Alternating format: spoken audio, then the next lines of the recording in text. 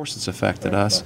There isn't a police officer or a paramedic or anybody who went into that house, and we went into it after the bodies were removed, but frankly, none of them will ever be the same again. And, you know, and you do it because, I mean, the bottom line is CJ and Cedric survived 40 hours. And let's face it, I mean, you know, this miraculous story gets missed in the middle of a trial.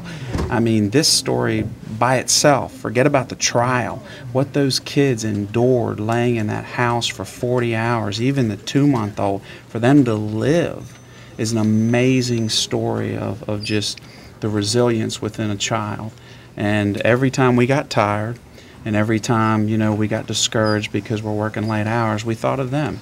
I mean, how can you complain about trial preparation when you look at what those kids endured? You can't do it, and we did it for them, and that's all we've been thinking about this whole trial. But I mean, what those kids went through, and if you look at the injuries, you know they suffered, you know they were screaming, you hate to talk about that, but it's a reality.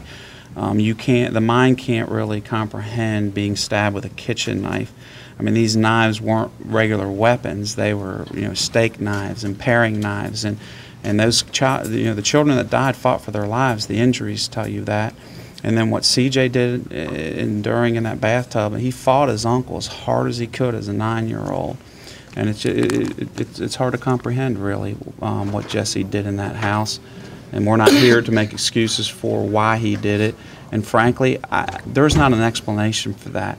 I mean, you can study them if you want, but the why, we don't care about the why. We know he did it, and he needs to pay for it. Jury will have to make a determination as to what the sentence will be for Jesse Dotson with regard to the counts, since they came back as indicted on those murder first-degree counts, those 6 counts.